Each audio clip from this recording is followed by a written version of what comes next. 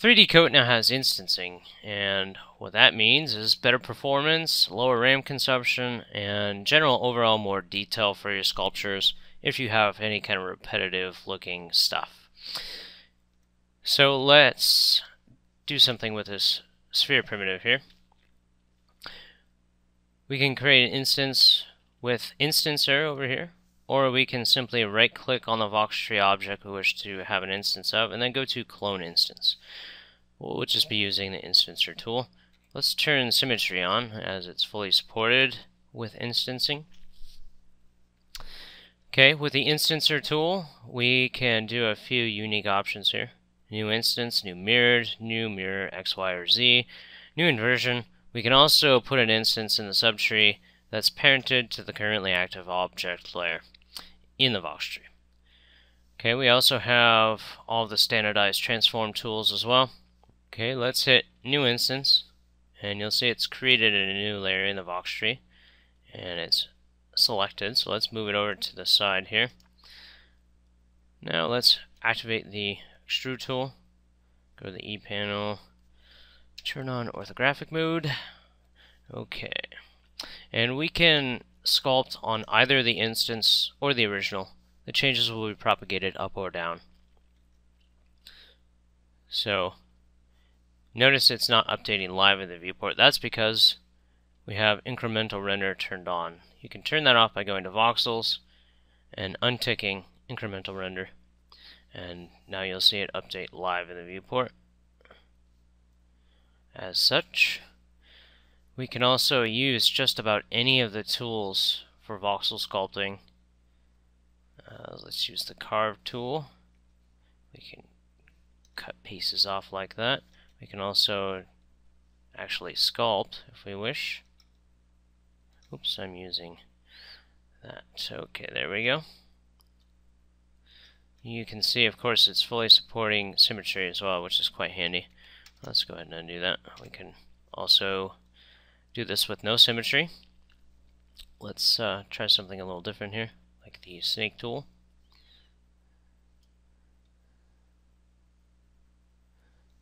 So we can, maybe not something so stupid, but we can do something like tubing. We can use a curves tool.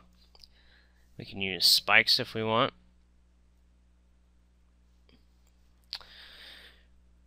We can also use the merge tool as well. Also very cool. Alright, so we've got some models up here. I haven't installed Tinker's Kit, at least on this version, so we'll just use on pen and place a few. Oopsie. Where are you? Well, you can see it updating live in the viewport. Let's see. Let's select a different object here, and where are you? Transform. We'll just use the transform tool.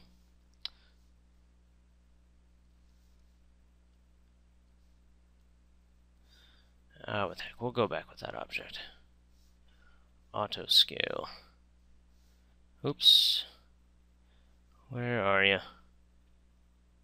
There we go. It's way down here.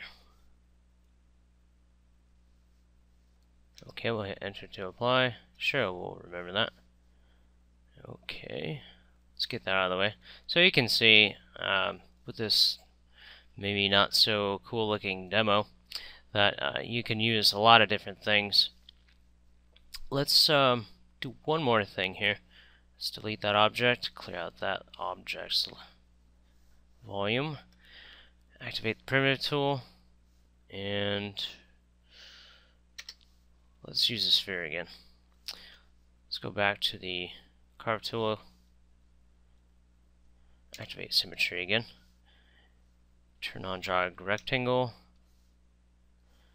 and do a few, oops, actually what I wanted to show first is the axial tool.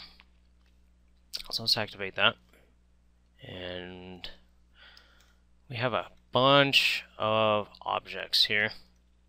If we move this out, we can place them. We can, of course, change the number of objects, but what's really important here is the merge axial as instances. And that will create each one of these as an instance. So 10 is a good number. Let's select the original.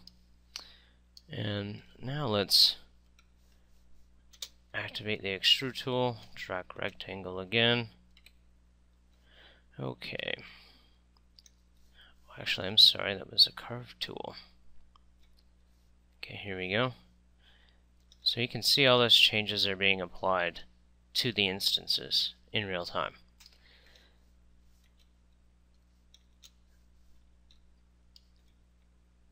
Okay.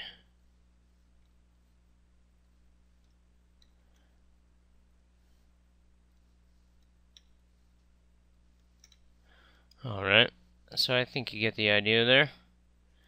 We can, of course, again, use any of these tools, muscles.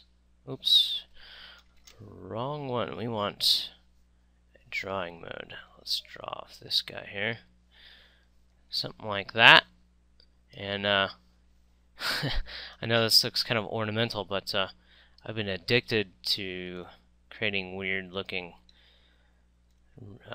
circular patterns like this lately since we've got the instance tool.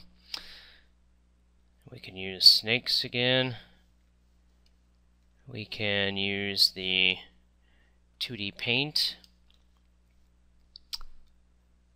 We need to increase the radius here.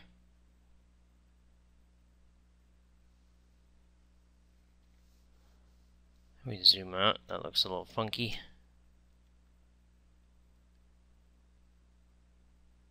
There we go. Something like that. I think you get the idea.